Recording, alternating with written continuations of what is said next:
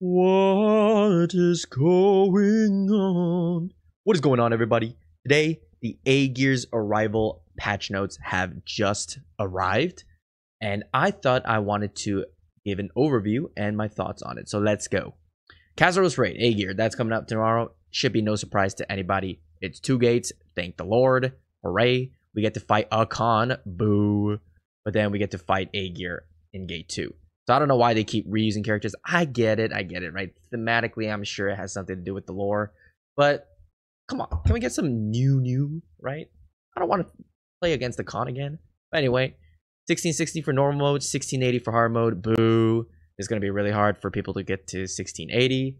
So most of us are going to, at least the free-to-play, are going to be stuck at level 1660. Oh well, right? We get our Hyper Awakenings, blah, blah, blah, blah, blah. It's 8-man raid. Okay, here. We get some rewards. Tier 4 Ancient Gear, Tier 4 Accessories, Relic for normal mode, Ancient for hard mode. Boo. Everybody say boo. What the F, man? Just give us all Ancient, man. We are already getting Relic accessories. We don't need any more, okay? We have plenty. Please, give us Ancient. Holy crap. Why do we have to hit 16? I hate this. I hate this normal mode, hard mode, different rewards crap. Can we stop doing this? Seriously, like, we were going in a correct direction, and then we just went all the way back down. Like, calm down, guys. Come on, please. Anyway, all right. Trail effect, hard exclusive. Boo. Relic engravings. I hope that normal gives it. I'm sure it does, but anyway, moving on. This is huge. HP of the bosses. Raid was nerfed in normal mode and hard mode for the Western release. So I don't know exactly what the nerfs is, but I think we actually saw it. It was like I forgot the percentage, but there was a percentage increase, or no, decrease in the HP when those streamers were doing the Aegir raid, right, with those decked out characters. So people noticed that. So yeah, HP nerf. Don't care about this. Definitely don't care about this. If you want to look like a sloot, then make sure you wear this. But yeah, anyway, let's move on. General stuff. Remove gold rewards from... Okay, yeah, who cares about this, right? This is dead content. I tried doing this once. Dead content. And it's summertime in EU Central. Oh yeah, I think there was like a glitch where you can enter Chaos Gates twice and stuff like that. Is that what this is? I have no idea. Anyway, next. With Aegir, the sidereals are no longer dropped from Kai and Gale. Okay, well, I mean, nobody's really doing Kai and Gale except for people who are already doing it in solo mode, right? So I personally think that they should keep it, right? Because it's supposed to be a special thing, right? And if a new player is lucky enough to get it, then perfect, right? They can jump boost their character with that. It's like a huge luck, but now these new players have no chance of getting it. So, I mean, you're not going to get it like per se, maybe in your entire life, but if you do, I feel like new players deserve to have the chance to, but whatever. Okay.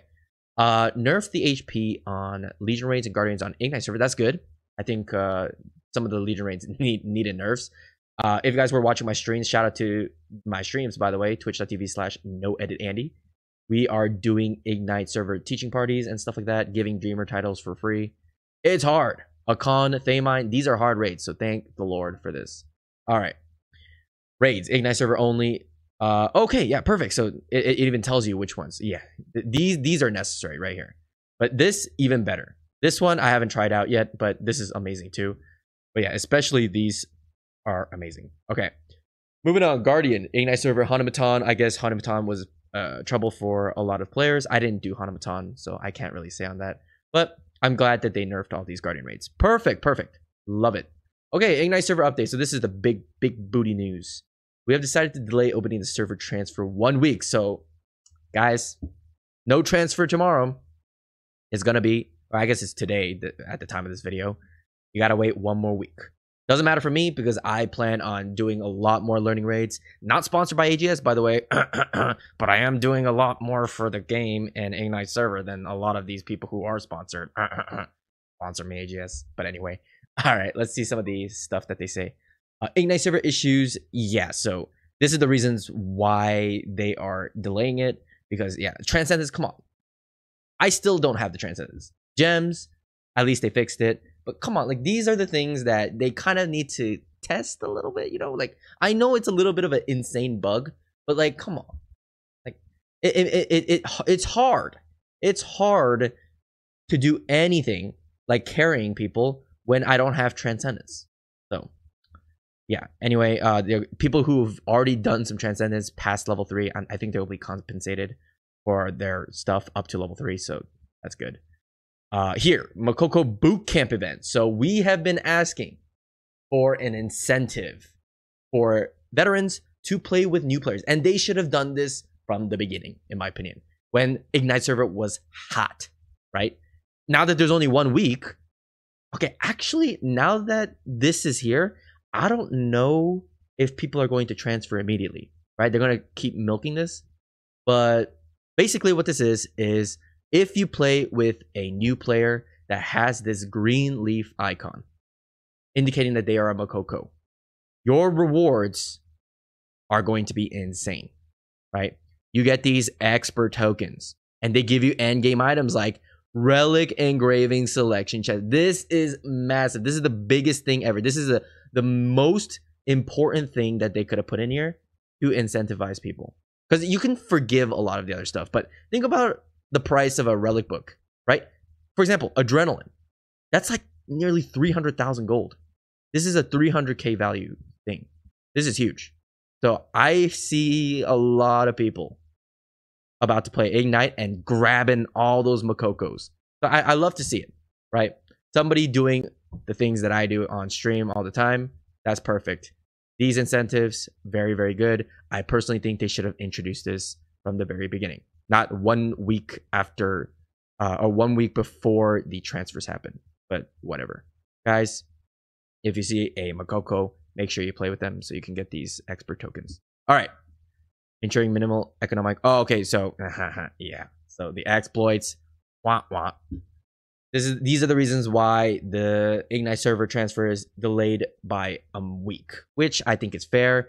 I've seen people commenting on both sides. Oh, it's amazing. Oh, this sucks, right? Because that 200k gold, bound gold, that is what somebody relied on heavily, while somebody else just doesn't care, right? Somebody like me, I'm just going to be stuck on Ignite server helping out people anyway. So there's two sides of the coin, but yeah.